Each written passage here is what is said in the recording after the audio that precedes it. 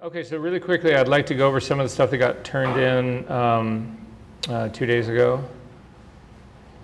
But just a few things to look at. Again, if I'd like show your work, it's not because I'm trying to humiliate you, it's just because it was symptomatic of other stuff that people were doing. So the first one I'm going to look at here is Susan's. And this one was actually, I thought, pretty well done. Some of you guys, it's interesting, there's two kinds of people in the world, apparently. There's the people in the world that think, okay, no matter what, I'm going to at least try this. And then there's the people who are like, fuck this, I'm not even going to, I'm not even going to try. Nope, I know it's not going to work. I'm not going there. Susan, she actually got it pretty well. She had the right idea. And the right idea ultimately was this. The right idea was that you needed to cut out the girl, the ultimate head turn.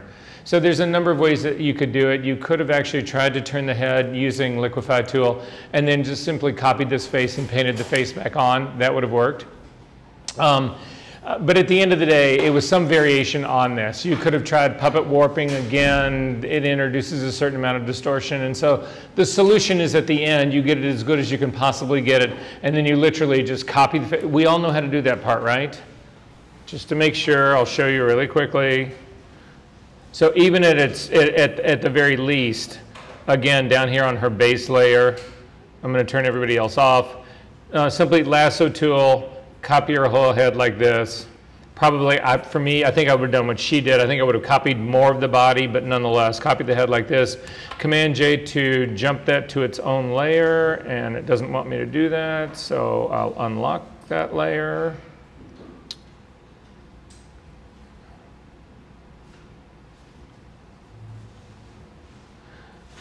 And Command J, and I have it all on its own layer right now. It looks like that. Command T to bring this up, rotate the head till it's correct, whatever. And then what a lot of people mistake on this though, because this part works really well for her. It works really good for her eyes and for her nose and for her mouth, but what doesn't work well is this.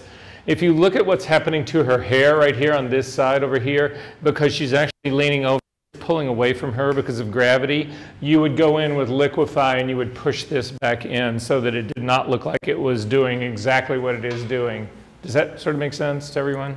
So at any rate, I thought all of this was pretty well done. What I didn't think was well done and what was a little unnerving about this is that if you take a look at her layer stack, you'll see that she actually does have, this is how the body is done. It isn't a smart object, but when I open it up, it's there's nothing in here. I mean, it's just the original image. Smart objects that are actually causing this to be, I don't know where this change exists. And all I can say is that ultimately it's been baked into the file. It was a smart object, or she didn't do it on a smart object. She simply did it on a regular layer or whatever. But this is problematic because there's no going back. You know what I mean? There's no way to like fine tune this if all of a sudden, because this happens to everyone. You wake up the next day and you're like, and you're looking at the work you did the night before and you're like, oh my God, that was way too much, or oh, that's not enough or whatever. So at any rate, it's just like my entire life, my whole life, from when I was 3, was all about keeping the back door open, a side window open. I always was trying to do something, some way I shouldn't be doing it, and that's the way I feel about this work. I would never close the door on anything. I go to great lengths to keep all of those options always open to me. I'm commitment phobic. So that's that guy. We don't need to save that.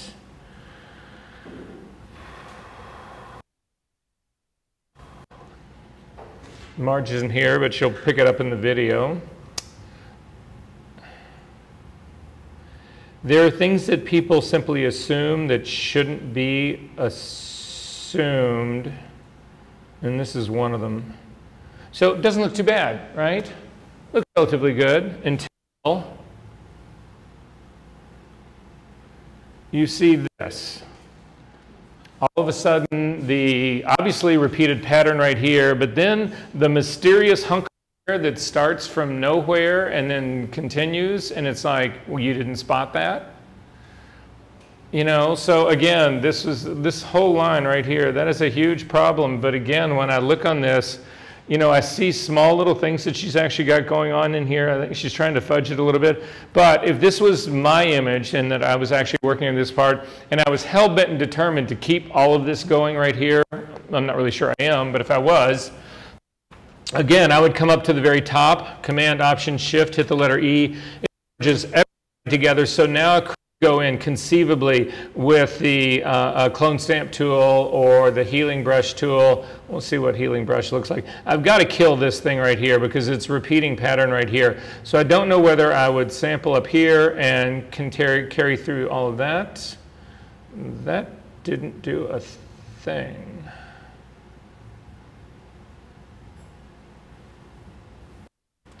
Try and clone stamp tool, see if that gives me any better luck.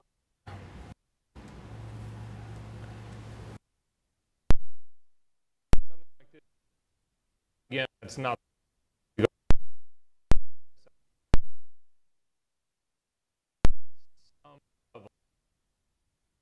And fix that, whatever that connection is. Again, I would probably do this more the way I showed you guys before. A big jump into its own layer, paint in a mask to pull it back in to really try to control it. I hate trying to do any hair work with clone stamp or healing brush tools. Does that make sense, everybody, though, what we're talking about? All right. So we don't need to keep that. Yes.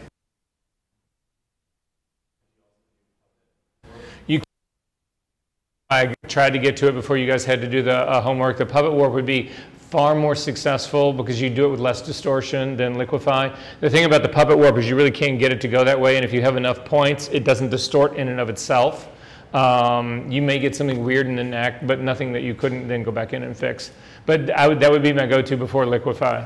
The twirl tool and liquefy, it just puts in too much distortion.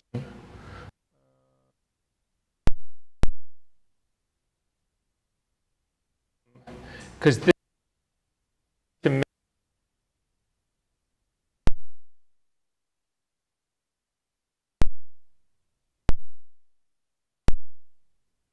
it looks really good. You know, I think this looks really good. It was actually pretty well done. If you come in really tight on the hair here, you can see he actually kept some good detail in the hair. The things that I typically look for when I look at this is I'm really looking for this.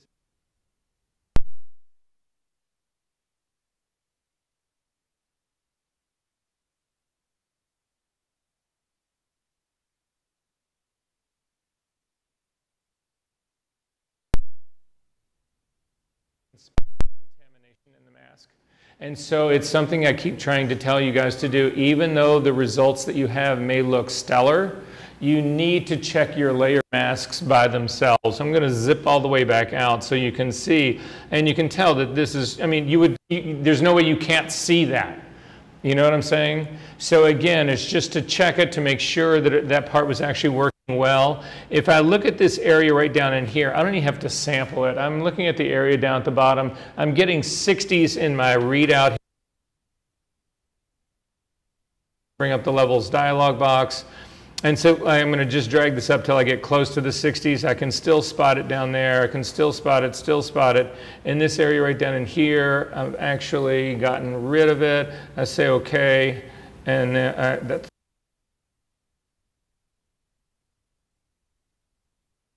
you can eyeball this stuff to a certain extent. Again, I would take the time to put a number down there, but you can sort of see where I'm going here. Yeah, that takes just a little bit more. And that's gone completely down. Click on that, OK. Look at my image, and so my before, well, you can see all the staining in there, and that's my after. So it's a simple fix anyway. We good on? Check the masks. And a lot of, let me go back to the way it looked in the very beginning. Like this. Mask. It's another way to check. Now in this case, I think it's more difficult to see the little bit of black staining on the white background. I actually think this version of it is much easier to spot, but it's just a habit you should get into doing. It takes. And I've got a note in here, Connor, about yours, and I don't have any idea what it means, but we'll take a look at it. I know the shoe. Oh, that's what it was.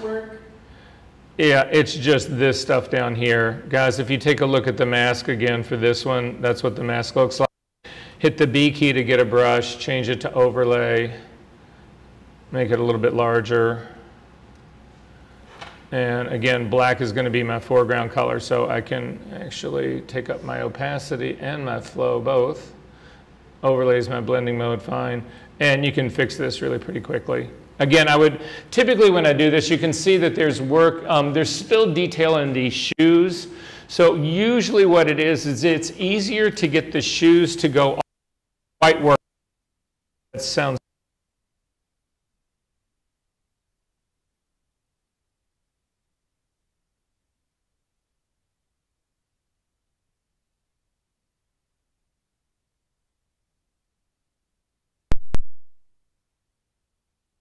the outside part.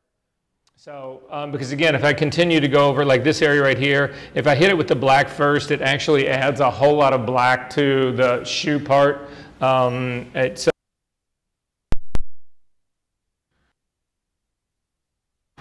This was an interesting one. This is the first time at Susan's other file, but I really thought this was really smartly done. I'm going to turn this in this image right here. If we take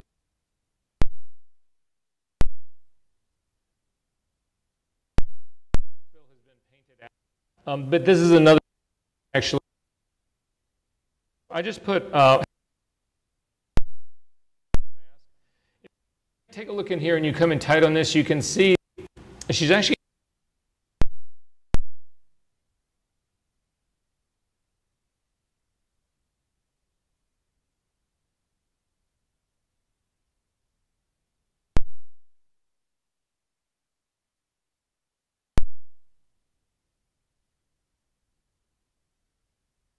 so it's a way of looking at your spill removal to spot areas, because again, you get seduced into thinking this is all perfect, because your image looks amazing. But it's just a way to spot those things. However, what I thought that she had done that was really interesting is that actually put this second layer up here. Spill is on the layer underneath, there is no spill removal. So if we actually kill this, you see all the spill is here. So she removes it in this, but then she clips this layer to the background, and then this mask is actually controlling this part right here. And again, there's a million ways that we do this stuff, guys. It was just a clever way of doing it. So I just thought I would point it out. Wait, before I close that up. Is everybody feeling comfortable about clipping masks and how they are and what they do and how they work? Yes? I just wanted a more detailed question about the choking. Okay. So the other day when we were doing it in class, my pixels were really sharp when I was doing the luminosity. Okay. Channel, or yeah, I was using the channel to bring back the contrast. Right. For the sharpness. Right. So you just look at spreading to bring the contrast of the edge to make the edge sharper. Yeah.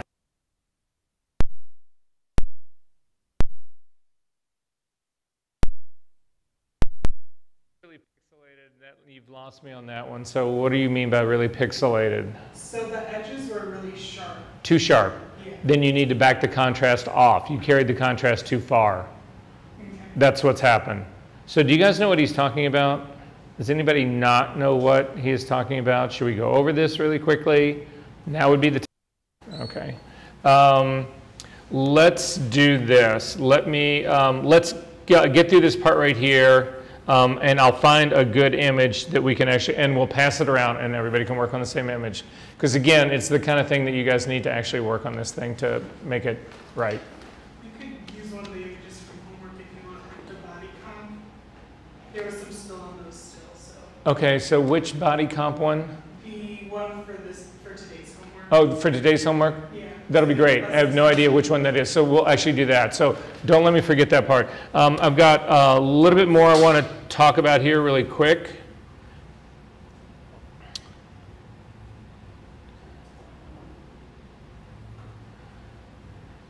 So I want to look at this one of Marguerite's.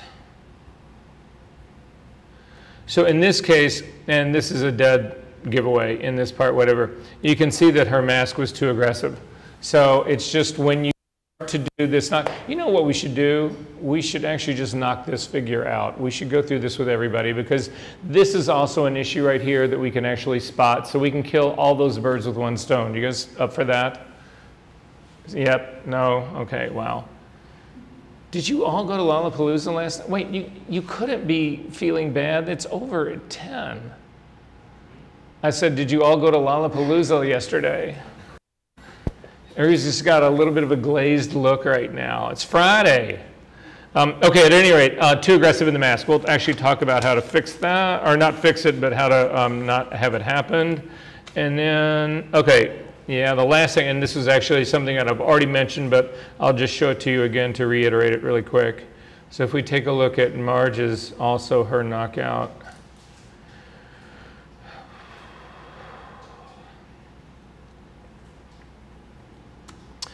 This is what I was talking about before. If you take the initial look at it, things actually look like they're pretty well done. This all seems reasonably well done, whatever. But if you come down here, you can spot the spill that exists right here on the bottom of the boa. Would you call this a boa? Whatever it is. Hairy scarf. All right.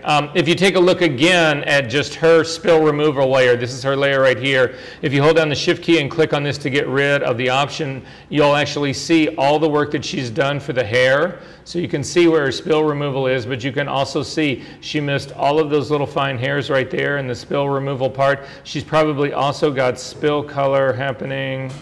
We'll see. Probably there's spill, I'm just going to suspect this, that's happening right here along the this fringy edge part right here. And if we uncheck this, we can see it. And indeed, you can see the green spill right there. But where I really spotted it on this one was down here in the bottom. And you can see it right here. And again, if you turn off her mask, you can see there's no spill removal work that's been done around this. So again, it's that whole idea of simply checking those things out will actually help. Are there questions about this? All right, so if I can get everybody to open a version of this image, I'm just going to do my work on Marge's because I've got hers already open.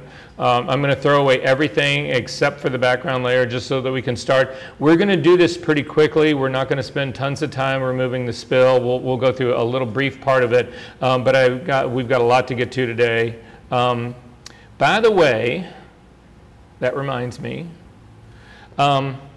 I was talking to Elise speaking of, guys, sorry. Does anybody have tablet, did anybody keep a tablet over the last couple of days and bring it in today? Does anybody have tablet C-880? So my guess is Marge has got that because she's not here.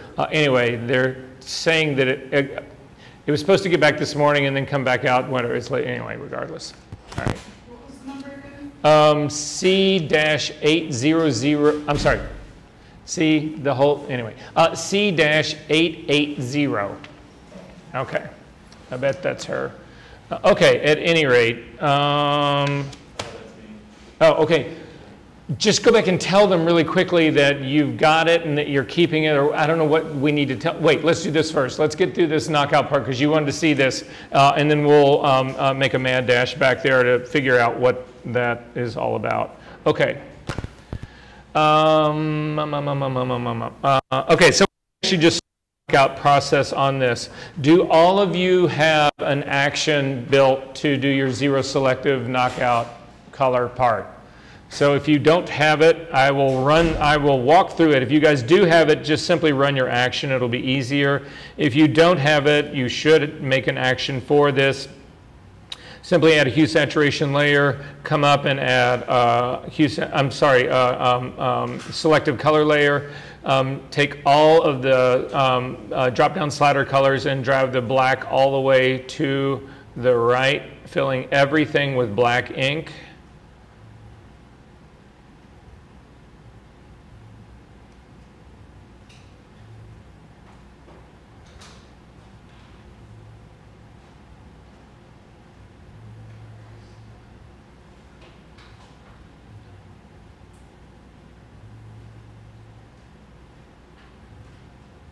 And then finally, if your image looks black, it's correct. If it looks solarized, you need to change this relative radio button to absolute, and it will look black. And then go back up to the green menu selection and take the black slider and take it all the way to the left, which fills the greens with white ink. So, and then I'm going to zoom into the hair, because this is where the big problem area is. This is where the challenge ultimately ends up being on the saturation slider that's underneath it. I'm going to click on the targeting adjustment tool, and if I click on this guy right, it actually completely saturates that slider.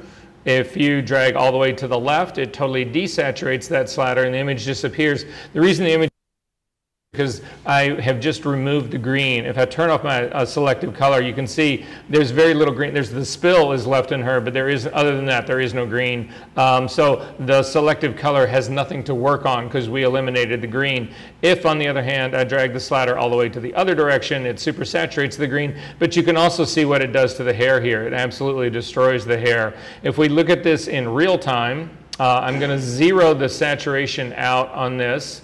So again, it's in the greens is where it's being selected. So in the greens, if I take the saturation all the way back to 0, this is sort of where we were starting, is at this stage of the game. Again, I'm going to back out just a little bit, and I'm looking at the quality of this edge hair. So again, clicking on the targeting adjustment tool, click and start to drag. And what I start to worry about in this, you can see it on this other side over here, I start to worry about some of this hair that's beginning to go too white. Now, some of this I am willing to give up on, but I need to keep some of this softer texture, whatever. In some cases, you can drive the saturation all the way, completely. In other cases, if we take it too far, you'll see what happens. And this is a telltale sign of it right here. It's all this hair, all of this weird, funky shit starts happening right in here. You can see there's a lot of this hair that's actually gone lighter than the background. The hair's all started to break apart. There's no continuous strands in here.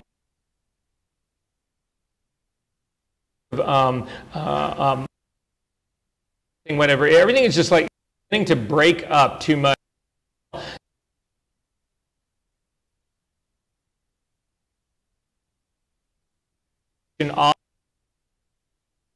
That integrity. Now, you want to clean it out somewhat, but I'm going to try to restore some of that integrity. And in my case now, again, what I would do in this is simply look around.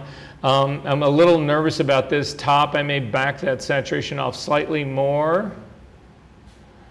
Yeah, I'm not going to get a whole lot more because there's blonde hair in here too. Part of the reason those things are so light. But I feel like this is holding things together a little bit better over there. I'm looking around here. I'm feeling better about all this. So I'm going to run with this one. So this is how I'm going to leave it. Then I'm going to come over here in my RGB channels.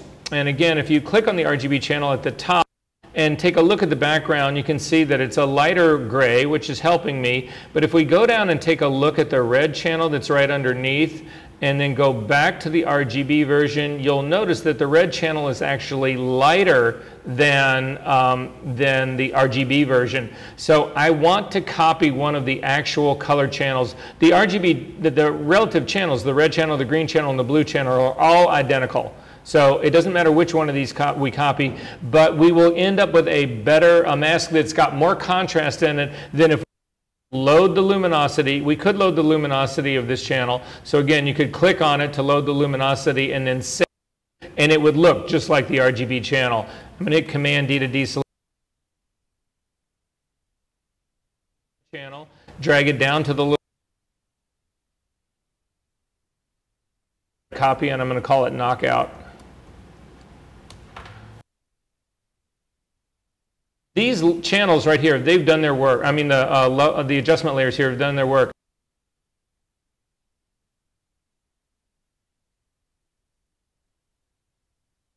So then I'm going to come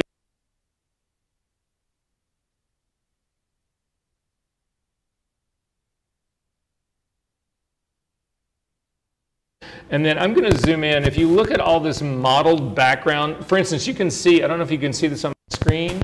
Yeah, you can see this model background is a little bit darker here than this area that's right next to it is. If I sample the area that's right next to it and get that to white, there will still be some sort of tone in this darker area. But if I click on the darker tone and get it to go to white, these lighter tones will actually easily get there. So in my case, it's a point. I've got 2 points on this image. I have no.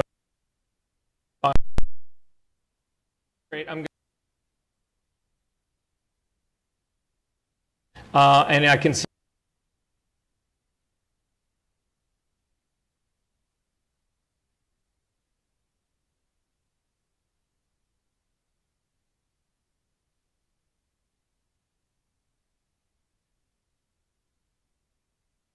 .250, I go to my arrow keys and I start to tap down, and the second I get to 255 I stop, and then before I actually hit the OK button again I take a look around the hair, especially I'm looking at these edges down here.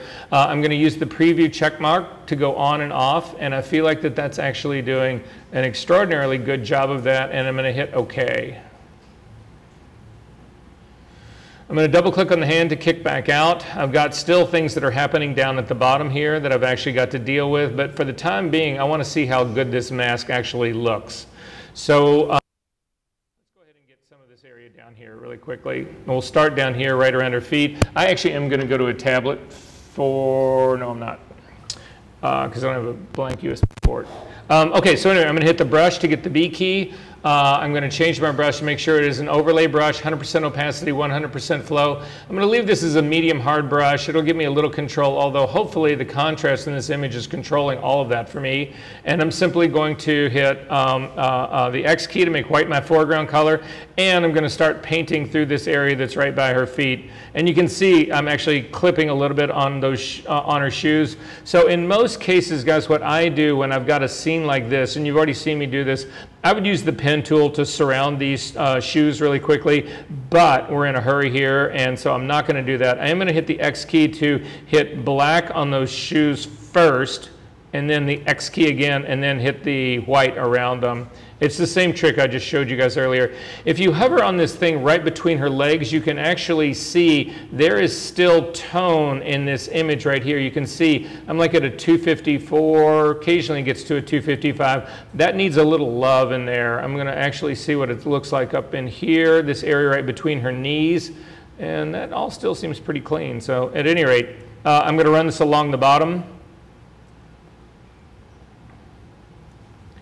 And you'll see in some cases it'll actually clean all that out. In other cases here, I've got a little bit left down here. I'm going to just hit it a second time with my brush, and it gets that mostly out right there. Pop that last little part.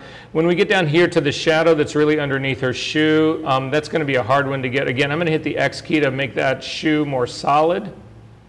But to get that guy right down there, again, I would do the pen tool. I would take the time to do the pen tool. But in our case, I'm going to just cheat. I'm going to go back to a normal brush, make sure it's a completely hard brush, and simply clip right around. Oh, hit the X key to paint with white. And I'm going to clip this area. And you can see I've already fucked that shoe up. I should have just taken the time to do. All right, let's just do it. Sorry. Undo this, hit the P, the pen tool, select on the very top, come down. I'm just looking to get rid of the shadow to describe that. That was too aggressive a point on my pen tool. So click here, and come back up, and then simply go around like this to enclose all of that shadow. Complete your path, come into your path palette, Command click the icon to load it as a selection. Come up to the select menu down to modify and feather this and put like a ½ pixel feather on it. Again, you just don't want that edge to be too perfect.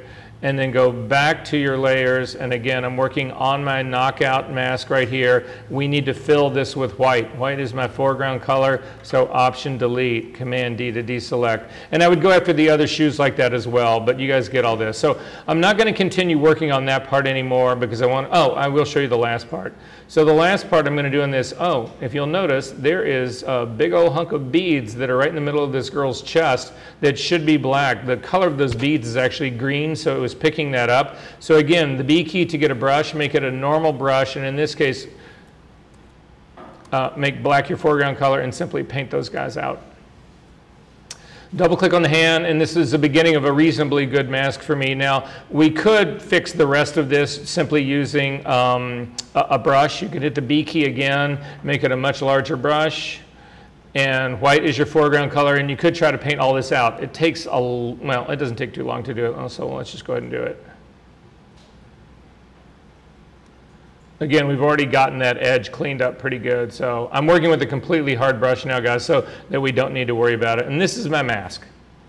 Okay, again, I would go in and probably check and see if there's other contamination in here, but I'm feeling relatively good about this part. So then back over, I'm going to scroll all the way up to the top, turn on my RGB guy. I'm going to come back to my layers palette, and then I'm going to add simply a solid color layer above it is my new background. So again, adjustment layer, come up to the very top, solid color.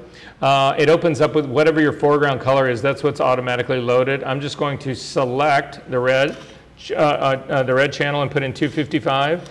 Hit the tab key and go to 255 again, tab key 255 again, and we are good to go. I'll say okay to that. Then I'm going to copy my background layer by simply dragging it down to the little dog-eared guy, raise it up above my solid color. So I've got the virgin down here, my new white background right here, and the new copy up here that I'm actually going to remove spill on and put a layer mask on. I'm going to go back to my channels palette, scroll to the bottom, and hover over the icon of the image of my knockout layer. Hold down the command key and click. That loads it as a selection. Come back to the background layer and click on the add layer mask. And it does what I always do. It always inverts it. So with this inverted, it's showing the background and hiding the figure. If you simply hit Command I, it hides the background and shows. And you can see there's an area right up here on my mask that I've actually missed. So with my mask actually selected, I can still go to the B key, and again, I want that area to be black. So hit the X key to make it black and paint out that whole edge right there so that my mask is complete. I'm going to take a look at the hair because again, this was the thing that I was worried about being too aggressive. And it actually seems pretty organic to me. It didn't fall apart, so I'm feeling pretty good about that. I'm going to hit the B key to get a brush. I'm going to make it a completely soft brush. I'm going to change the blending mode of the brush to color. Oh, but I can't pick color. Why? Because exactly right, Henry. You're exactly on the money. You have to actually select the image layer, not the mask layer. So then I can actually use a blending mode of color. I'm going to zoom in here a little bit closer, make my brush a little bit smaller. I'm going to hold down the Option key to sample this little color of light hair right here, and I'm going to start to paint the spill out. Again, as I got really close, it's interesting, her hair right here is very close in color to her skin tone, so if I actually hit her skin tone slightly, I don't run into too much trouble. That would be a different story on this side of her face over here, but nonetheless. So you guys get all of this. We're all good on that, right? But the spill, the choking is the question. And so here we go to actually do the choking part. If you come down to this girl's hand, this is where I spot it the most. There is some, it's interesting because because the outline of the dress itself is so dark, you don't, it's probably there, we just don't see it, but you can clearly see that this is the problem right here. This is the thing that needs to be choked. So again, before we do the choke, we want to make a history state of what our image looked like before we choked it. So to do that, click on the snapshot button at the bottom of the history palette, the little camera icon. Snapshot dialog should open up. Is that not opening for anybody? It's opening. It is opening for everyone. Okay, it's just setting an option. Okay, and call it pre-choke. And say okay. And then we're going to go ahead and choke this image to see what that really means. What we're really doing is this. And hopefully, Connor, this will also help give you a better idea of what's going on behind the scenes. Again, I want everybody to do this with me. Hold down your Option key and click on the mask, and you will simply see the mask. If you actually, I'm just dragging, I'm not actually painting. I think I've got a brush. Yeah, I've got a brush going on right here. But if you actually look at your readouts while you're out here in the black, your readout up in the info palette is 000. As you go across this thing, you'll see I get a quick 6 and then a 32. I get in a very, very, very short space of time, I get a few shades of gray, and then I'm white. once I'm into this, I'm at white. So what I need to do is expand this range of grays, and that's what the blurring does. So I'm going to come up to the filter menu, and I'm going to come down to blur, Gaussian blur. And we're going to hit this pretty hard. No, we're not going to hit it with a 9, but go ahead and hit it with like 3 pixels. And you can see it's expanding between the black and the white. That's what I want. I want to expand those ranges of grays. Now I'm going to go through all of this, and then we're going to go back and look at it in real time. We're going to look at it with the figure, with the image. But I'm going to do this. And then if I run levels on this, remember levels do. Levels remap tone. And so what I'm going to do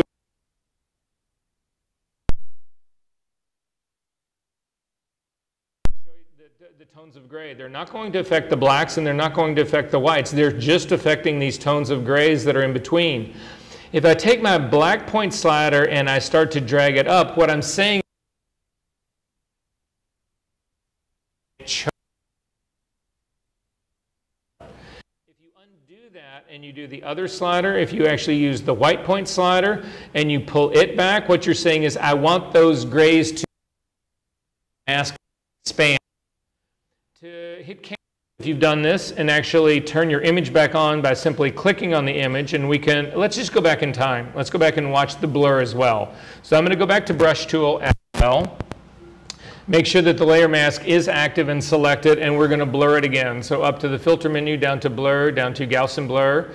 And again, you can see with a 3 pixel blur, it hits it pretty hard. It could be too hard. I think actually it is a little bit too hard, but we'll still see what happens. So I'm going to go ahead and say OK to that. It's made my problem worse. But now if I hit Command L to bring up levels, and again, what I'm going to do is take all of those tones of gray, and I'm going to make them black by dragging this in this direction. And you can see it pulls the image in. But you can also see, if you take a look at what's going on in this edge right here, and this is, I think, the problem that Connor had, is that this edge is still way too soft. I got rid of the green, but that edge is, the skin is just fading away. It's almost as if it's out of focus. So instead, what I want to do is I want to sharpen up that contrast. If you come back and grab your white slider now and start to pull it back, you pull back the contrast of that edge. And so this ends up being these iterations. You end up going back and forth about pulling these things in. So Connor, if you come all the way tight like this, is what I think maybe you're talking about happened. And you end up with that clearly really sharp, almost cut out jagged edge. Is that what was happening to you? Yeah. It's because you're putting in too much contrast, so you got to back this off. You got to soften it back out again.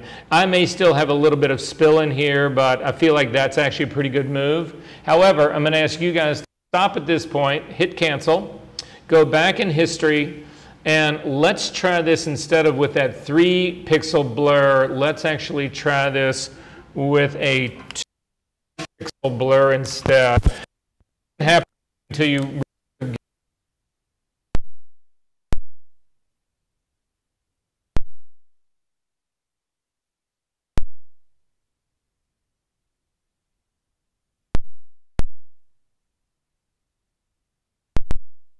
I'm going to go ahead and say OK to that. Levels dialog box. Drag this forward to eliminate the spill entirely on that. That's out pretty good. And then sharpen that edge up slightly. It's some of the spill, so I'm going to choke it a little bit more. And that feels better to me. I feel like the edge is better. I feel like I've got less of that green I'm going to have to deal with later on. So I ended up, if you want the same numbers I did, I ended up with a 174 and a 231 for my levels values. I'm going to say OK to that and immediately hit the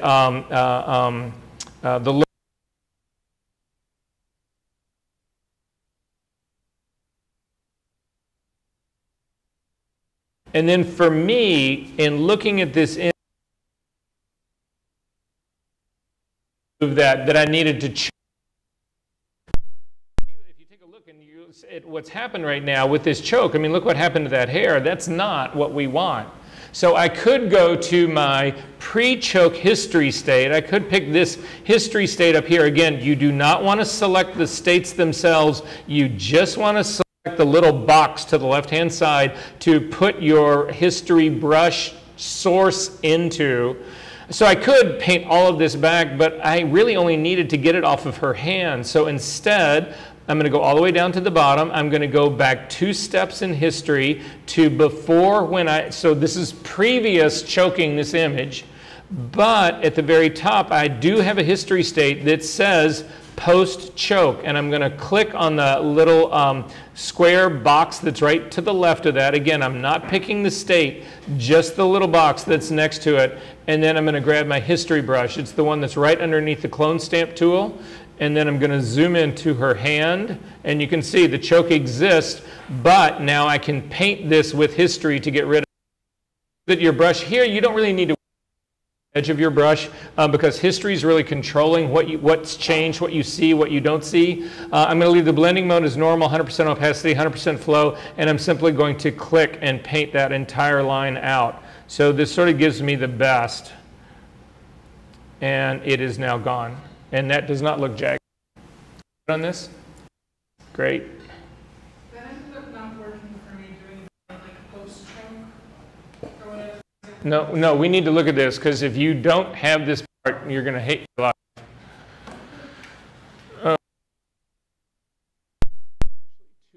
So you're just working on this one guy here, right? Okay, fine. So, so you've gone ahead and have you made your post choke state? Yes. Okay, so click on that part. That's fine. However, you're on your pixel layer, not your mask, and all this history work is on your mask. So now try the history brush on that. And you're good to go. Again, it's the thing that happens to people all the time. Connor had it all set up right, and he had the history brush going. Actually selected his pixel layer, and he was trying to paint on the pixel layer. So let me go back with history brush and show you. So this was his situation right here, but his pixel layer was active, and so when he's painting with his history brush, nothing is happening because the change we need to have happen is in the mask, not on the pixel layer. So make sure that the mask is selected, and you can take all that out. All right, are there questions about this? We good on this part? Okay. You can close that up. You don't need to save that guy. Today. Sarah, can you start me a sign-in sheet, please? I'm going to pass around the hard drive. Drop your homework.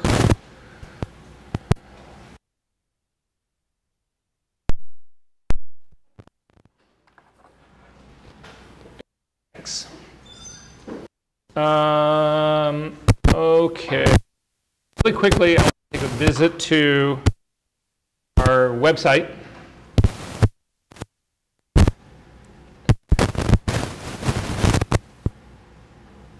And to have a quick conversation about where we are at and what the plan moving forward is.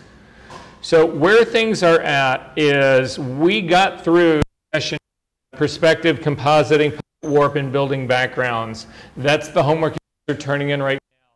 Instead of taking any questions or about that stuff right now, whatever, I want to actually see it. I'll grade it over the weekend. We will take a look at it on Monday, and then questions that you guys have about any of that kind of stuff, we will bring up on Monday, and just like today, hopefully we'll have some time that we can actually tackle those things. Make sense?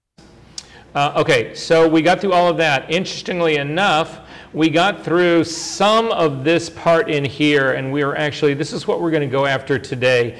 We're going to actually deal with, I'm going to start with, I'm going to write this down.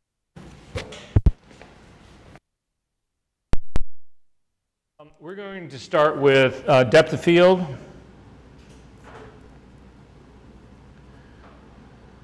We are going to do complex shadows.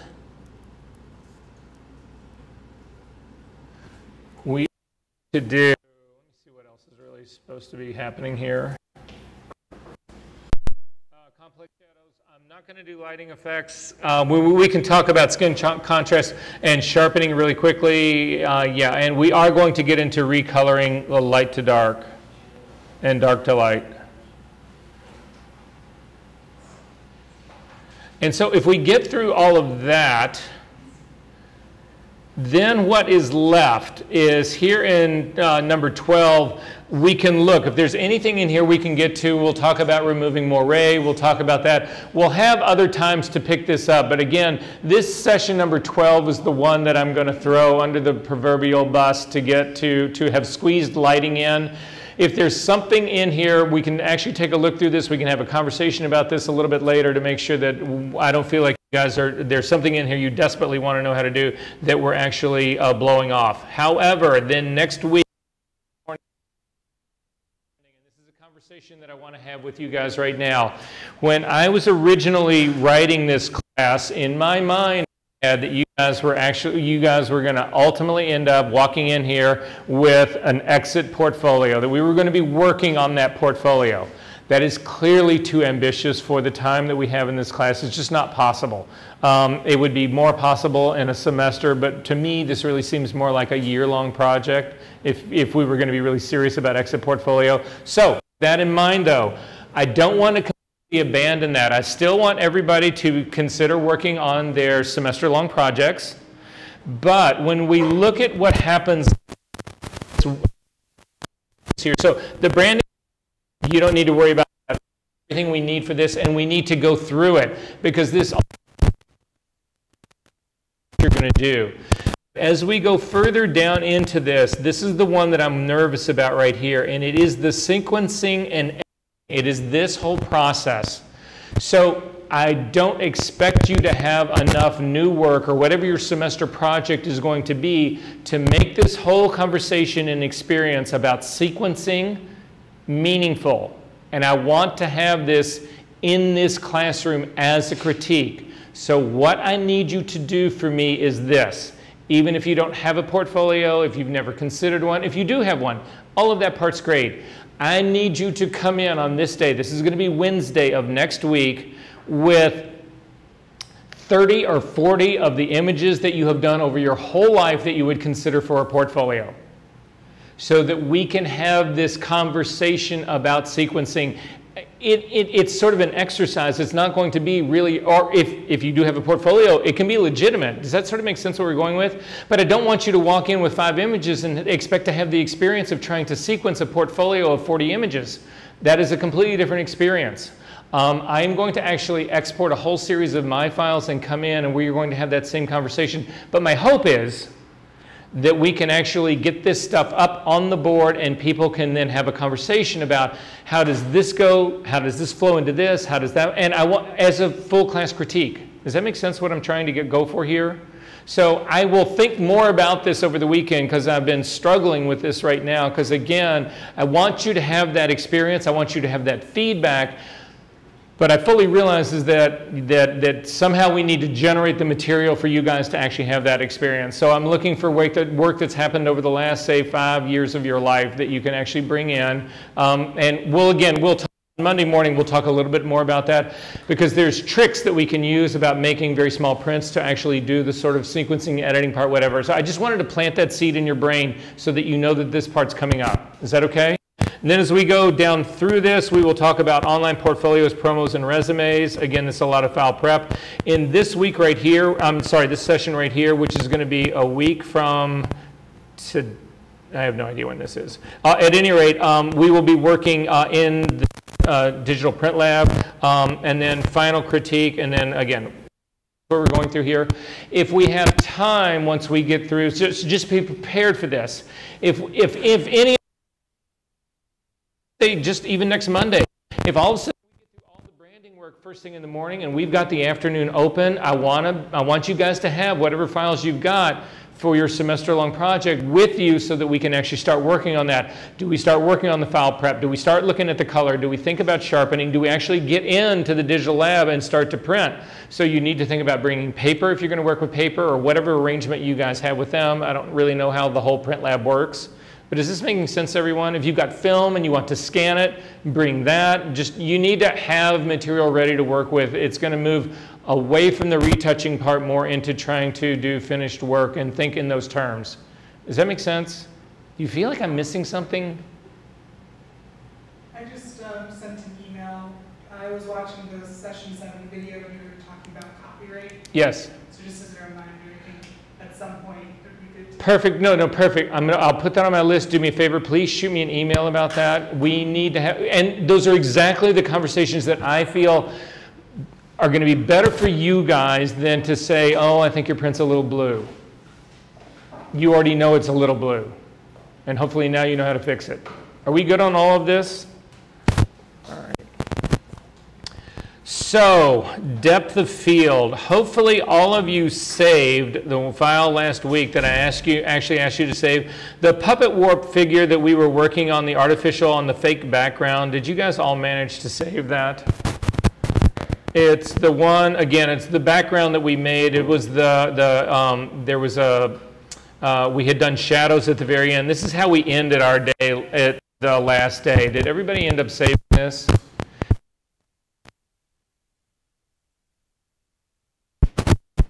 I'm not trying to, I just figure. Anybody not have this? Okay. I'm going to throw it on the hard drive really quickly, and then we're just going to, is the hard drive.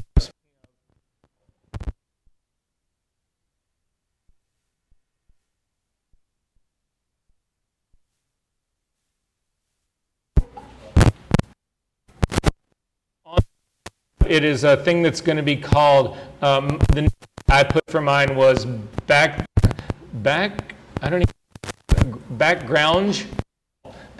wall. That's what you want to copy. It's this one at the very top. So Sarah, here you go. Right. And Katie, do you have a copy of this? Because I got to put mine on a jump drive for you if you don't. Okay, no. Do it.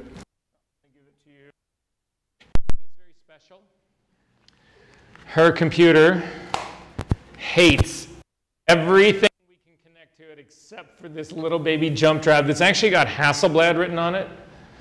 It was what I got for 8 hours of work because there was a time where this was worth a lot of money. Can you believe that? It's like a 4 gigabyte jump drive.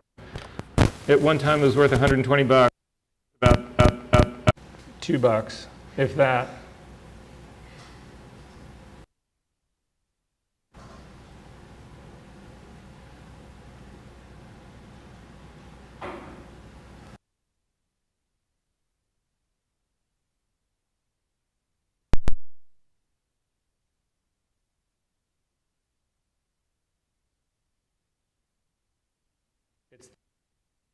Through before we take a break, come back with complex shadows.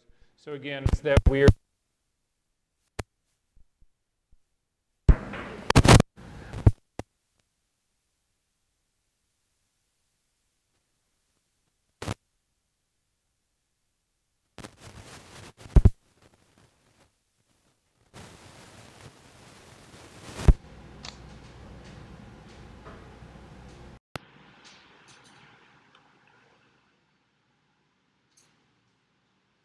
Check.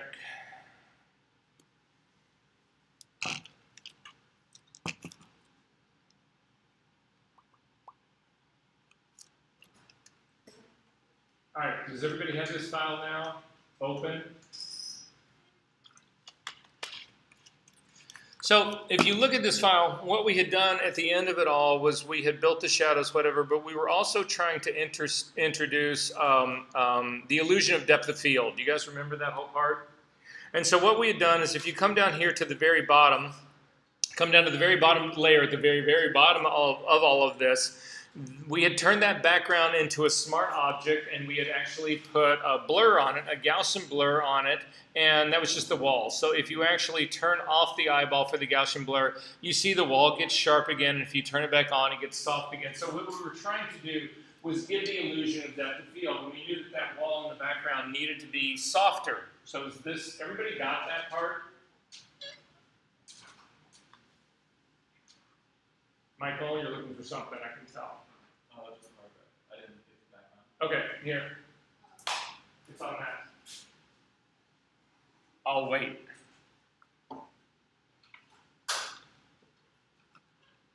So, and while I'm waiting, I can actually have a conversation about this. So, one of the things that has evolved in Photoshop is that initially in Photoshop, and this is a perfect example of this, Gaussian blur. What a Gaussian blur basically does is it looks at pixels that are next to each other and it averages them in.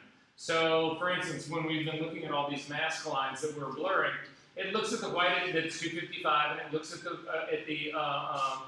the black, which is at 0, and it just tries to take an area in between those two and make it tones of gray in between the two, and it appears to be a blur to us. But it's extremely simple mathematics, and it's just, that's all it does, right? But where Photoshop has now begun to evolve, the things that it's actually gotten into that are truly remarkable is that what Photoshop is now giving us is tools that don't emulate how something works. They truly end up doing how things work to your image. So the thing that I'm going to show you right now, it's not just a conventional blur, it's actually a lens blur, and what it's doing is it's not only using AI, it's actually using it's an incredibly intensive process to create what a lens would actually see if it was looking at the image that we had just made. And it allows you to modify your lens in many, many, many different ways. So we're not just averaging pixels anymore. What we are going to do is actually essentially create the illusion of this image that we're looking at through a real camera lens. Does that sort of make sense? And it's extraordinary what they've been able to do, but it takes some finesse, you guys, and you're gonna learn this part right now. And so that's the part that I want to try to get to here to the very end. So to do this, guy, I'm going to actually ask you to turn off the Gaussian blur. Oh, let's do this first. Let's do this first. Before you turn it off, can you go ahead and just do a history snapshot of this? So we're going to do a history snapshot of this, and we're going to call this Gaussian blur. Good word for it. G-A-U-S-S-I-N, blur, B-L-U-R, and say OK. And then simply turn, let's not throw them away. Let's just turn them off. So turn off the eyeball of the Gaussian blur, and then we're going to do the very same thing for the Gaussian blur that's on the floor. Remember the one that we did on the floor? It's this one that's sitting right down here. And you remember, in order to try to give the illusion of depth of field, we actually did a blur, but then we put a gradient on this layer mask. To actually see the gradient, hold down your Option key and click on the mask. And you can see what we were trying to do was say, okay, these areas of white need to be blurred, but the areas of black, I want to hide the blur. And so the area of black was supposed to be falling right underneath this girl so that the area of the floor under her feet was sharp, but the area in the front was actually not sharp, it was actually blurred, and then the area in the back was also not sharp, it was blurred. Does everybody remember that's what we were doing here? So we're good on that part, right? Go ahead and turn that guy off as well. Turn its mask off. So again, all the blurring is actually off of this guy. So I don't have any blurs happening on here right now. Everything is sharp. The girl's sharp. The background's sharp. The floor is sharp. Is everybody good on this part so far? And I've got some shadows that are still on the floor. All of that's great. I want you to come all the way to the very top and select the very top layer. We are going to do a merge stamp version of this. So Command, Option, Shift, and hit the letter E. And now we have got a complete version of this image on one layer. It's got everything on it. It's got the background on it, it's got the girl on it, it's got the shadows on it, it's got the floor on it. All of this is happening here. The thing that I'm going to show you right now, you need to know, it will not work on a smart object. It has to be on a complete version of your layer. So you can see, our layer, what originally built this image was chopped up into layers. Our floor is not even connected to our background. The girl's not connected to the floor. The shadows are just floating there, whatever. But now we've brought it all together as a single image, and you need that for this to work. Make sense? So I'm going to rename this thing right here, and I'm just going to call it depth of field, DOF. Okay. To actually use this tool, we need to create what is called a depth map. And I'm going to show you what it is, and I'm going to show you how it works, and then we'll actually use it. But we've got to make it first. So to make this depth map, and this is a great trick, so if you don't take anything else away from today, this is the one you want to take, is this one right here. We're going to come down and we're going to add an adjustment layer to this, and the adjustment layer we're going to actually add to this is a gradient, not gradient map, but gradient up at the top. And when you bring that on, it will actually come in, and you can actually see, I'm going to actually click back out of this really quickly because I need my foreground color to be black and white. So I'm going to cancel out of this really quickly, and then simply hit the D key to get your foreground and background colors to default to black and white, and then back to the adjustment layer up. And again, gradient, not gradient map, gradient. And I'm going to click on that, and it'll actually open this guy up. Now, some of this stuff is sticky, and what is happening right now is that you're seeing it's going from foreground color, which is black, to transparency, because that's the gradient that we were using when we were making shadows. Or that's why my screen is doing this. You need to change that. In the drop-down menu, you'll see this looks just like the drop-down menu that exists over here when we're using gradient. We need to change this from this second one, which is foreground to transparent, to the first one, which is foreground to background. Does that make sense to everyone? Okay. Don't click OK yet. You simply want to click to get that to drop out of that drop-down window. Then we can actually do the style of gradient. Right now, this is a linear gradient, which means it's going from solid black at the bottom to solid white at the top. We need to change this, and we're going to change this to reflected gradient. And this is exactly the same gradient that we were using when we were trying to paint on that layer mask. And again, now what's happening is I'm going from background color to foreground color back to background color. Does that sort of make sense? But the beauty of this is that this is controllable. Remember how hard we just kept re-pulling that gradient over and over and over to try and get the gradient for the layer mask, for the Gaussian blur on the floor? This one is controllable, and what I mean by that is that you can actually come over in your image and you can click and you can drag where this gradient actually happens. So you can bring it down closer to the floor that you know it needs to be on. It gets better. You can actually then click on the scale. Now, I just used the scrubby slider. So if you hover over the word that says scale, you get the scrubby slider, click and drag to the left, and it reduces it, and you see it compresses your gradient. So if you wanted to go in the other direction, you could expand your gradient, so you could actually click it and take it up past 100, and it would get bigger. But in our case, we want to actually bring this down so it comes in a little bit tighter. Again, I can continue to pull this down a little bit more to sort of like see what's going on. Does this make sense to everybody what's happening? Are we good on this part? Okay, I'm going to go ahead and say OK to that. And then I'm going to drop the opacity of this gradient layer just a little bit. So I'm going to click and drag the opacity down because what I want to see is where this thing is actually falling on the girl. Now in my case, I actually got lucky. The darkest part of that is actually happening right underneath her. And I do feel like that, again, this white area up in here. So what this depth map is going to do is it actually masks our depth of field. Anywhere on our image that is black will be in focus. Anything that is white will be soft. And then anything in these transitions will go from being sharp and focused to soft. Does that make sense for everyone? However, if you double click on your gradient, again, at the very top, you can still position it. So if it ended up being in the wrong position, you can still slide this thing up and down. If you feel like that's not the way depth of field would look, I need to expand this a little bit more, you can change your scale and you can actually broaden it out, or you can even choke it up tighter. So in my case, I'm going to kick mine down just a little bit more, but this is where I feel like the floor should actually be in focus, is right here. So is that working for all of you guys? Are we good on this part? Who is this not working for? All right, so then say OK. Crank your opacity all the way back up again. This is the beginning of our depth map. Everybody good? All right, I need to do more on this. So what more I'm going to do on it is this. I'm going to come back down to where I've got the image of the girl that's completely isolated. It's just her body, right? I'm not going to select it. I'm just going to hover over the icon, hold down the Command key, and click to load it as a selection. So this is now a loaded selection. Are we good on this part? Then I'm going to come up to the top, and I'm going to add a brand new layer up on top, and I'm going to fill this with black. And black is my foreground color. Option delete, Command D to deselect. And now what you can see I've got is I've got a gradient happening on the floor that's right underneath her feet, exactly where it should be, and then her body. There's a little dot right here on her outfit. That is contamination in this, in the original knockout that we should just go ahead and fix right now. So just zoom into that little spot on her skirt. I don't know if all you guys will have it, but I do. It's just this little spot right here. Hit the B key to get a brush. Make it a small brush, make it a completely hard brush so that you don't overspray anything.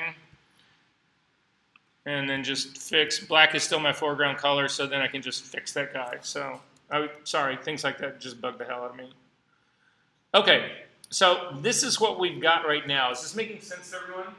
Then, with this top layer selected, we need to put the two together. So it is, again, Command, Option, Shift, and the letter E, and it does a merge stamp version of what we were just looking at onto its own layer, and this is what it looks like right here. Does that make sense to everyone? We good on this? You need to then load this as a selection. Simply Command-click loads it as a selection. And then we need to save it up to the filter menu, up to the select menu, down to Save Selection, and we're going to call this Depth Map. And say OK. So now remember, what this is going to do is anywhere on this image that is white will be soft, out of focus. Anywhere that is black will be sharp, in focus. That's what the depth map is about. And these transitions right here are giving us the illusion of depth of field. Hi. I thought I had heard somewhere that depth of field works where in front of the subject there's like a third in focus and behind 2/3. You're exactly right, and that's true. So does this software understand that? So we don't Exactly what it is doing. That's exactly what it is doing. Again, it is an incredibly complex set of algorithms that are imitating the way a lens really works. And your point is exactly spot on. When you use depth of field, things that are in the foreground actually are softer than things that are in the background, even if they're equal distance away from what you would consider to be your point of focus. Make sense? I'm sorry, what? What were you naming the selection? You're naming the selection now. Well, wait. Yeah, so you've got depth map, DPTH map. Okay, all of these things that we have used to make this, you can throw away. So throw away this top layer. You don't need it anymore. Throw away the gradient. You don't need the silhouette of the girl, and throw away the gradient map as well. Not the gradient map, but yeah, the gradient. Just the gradient, not the gradient map. Does this make sense, everybody? And then if you take a look over in your channels palette down at the very bottom, mine says depth map and it is completely empty. So let's not do that. Hang on one second. I'm going to go back in history to undelete those layers because that did not save that as a selection. Command D to deselect. Again, I'm going to hover over this image again, Command click, and that is not loading as a selection. Huh. It's not visible. That's my problem as well. My computer has not been happy lately. Maybe the gradient is supposed to be from black to not white to... Well, if I make a selection, this should be my selection right here. So again, mine was just turned off. So again, I'm going to command click to load that as a selection, but it's not loading any of this part right here. So let's do this instead. There's another way to do this instead. So guys, if you take a look, does your depth map have anything in it? All right, then throw your depth map away. There's an easier way to deal with this. Can't you just like select the RGB channel? Exactly, that's right where I was going. You can't select the RGB channel, but you can select the red, green, or blue. The RGB one you can't select. If you try to copy the RGB guy, you'll see, drag it down, it won't let you actually do a copy of it, but the red or green or blue ones will. So just grab the red one and drag it down. It'll get us to the same place. And rename that red copy depth map. And say OK. Now you can hit Command D to deselect and you can throw those layers away and we'll have what we need. Wait, so you just copied one of the channels? Yep. Yeah, and because they're all the same. So does everyone now have a depth map that actually looks like this? Anybody not? Okay. So here's the trick, guys, and we're still working on it. This is going to be on our depth of field layer right here. So I'm going to go back up to the top, and I'm going to click on the whole RGB guy. We're now working on this depth of field layer that we're actually going to use on this. At least you're not looking happy here. Okay, what? Not yet, we haven't done anything yet. Okay, so you've got your depth map here, right? Perfect, and then you're on this layer. That's perfect, and just stay there, you're good. Okay, so to use this thing, come up to the filter menu and come down to blur, down to lens blur. And a dialog box will open up. We are in a completely new workspace right now. This is a Photoshop workspace, but we're in a new workspace right now. I'm going to suggest right now you guys leave this on faster, not more accurate, just so that we can see what's going on. But if we were to really employ this later on, I would suggest that you change this to more accurate. Again, this is incredibly processor intensive. So in this drop-down menu right here for your sources in here, whatever, I actually need you to pick the depth map that you just picked. This is looking at all of your channels. So does everybody have that part done? Are we good on that part? Good. So there is a blur focal distance here. You can actually leave this set to 0 right now. We're going to actually look at something else here, and I'm going to undo my invert here. What we need to do is this part down here. We need to look. This is actually your lens down here that we are going to look at. If you click on this drop-down menu for shape, you can actually see these are different patterns for apertures. So I don't know how most of you guys know this, but if you ever look at an aperture closed down, if you ever look at it inside your camera, it's got a certain number of blades on it that actually do that. The more blades that you have, the sort of smoother the circle you have, the fewer blades that you have, the more sort of like jaggedy, octagonal, edgy kind of thing that you've got in here. This allows you to actually change the number of blades that you have got on here. I'm going to say let's go with this octagonal 8. It's more of a standard lens. Then underneath that, it's actually got a radius. And if you click this radius and crank it all the way up, so I've clicked mine up to about a 50, you can see that it's seriously blurring this background. But it's doing other things as well. In a lens blur, what ends up happening is you'll actually end up with direction of the blur as well. So you sort of have that sense that this floor is coming at us still. It's not just getting mushed, which is what a Gaussian blur does. Now clearly this is way too strong a blur, but nonetheless. If your image doesn't look like this, hover over your image and you'll see your cursor changes to a little plus. If you click on that little plus, it will invert where the point of that focus actually happens. So in this case now, it's actually just flipped it. It's actually saying, okay, we're going to focus the background and not the image.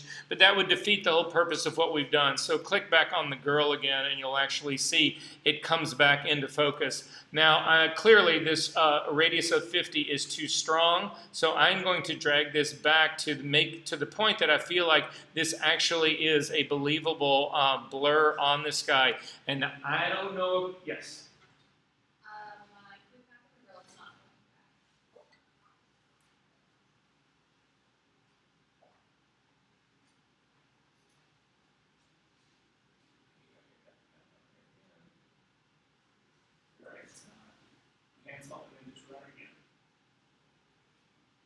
I was just showing that in case. You would never want to click on that background to do it like that and then go back to the girl, whatever. It's just in case it just wasn't working for someone. I just wanted to make sure that we got back to where we were. Did it work for you again?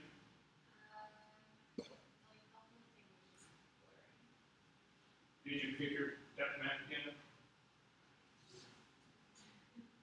That's okay. Okay, you're good. So there's other things that you can actually control in here. They don't do a whole lot, but you'll actually see them. When we talk about blade curvature and rotation, what we're really talking about is bokeh. Now, some people have come up always knowing that phrase or that name is bokeh, and now Apple has come out and they actually are using bokeh as the name for the way it actually functions in their lenses. Do you guys know what I'm talking about when we talk about this? It's when it's the out of focus circles in the background that you have, and you see them, you know, it's like car lights that are out of focus in the photograph, whatever. They take on the shape of the lens. You actually can see this, the blades of the lens. These things are here control the bokeh. So this is their blade curvature. Again, this will smooth it out or sharpen it up. The rotation.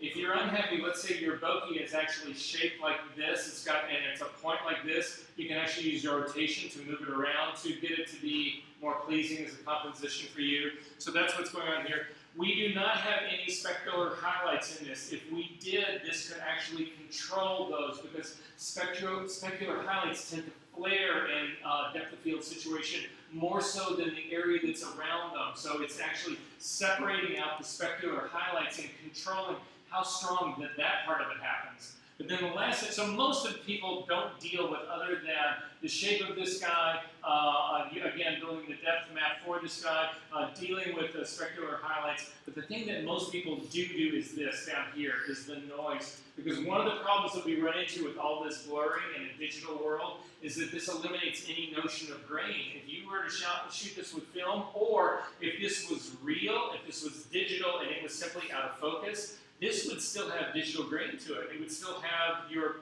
pixel content to it. That's all been smoothed out. We need to restore that, and that's what noise is all about. So if you zoom in on this guy,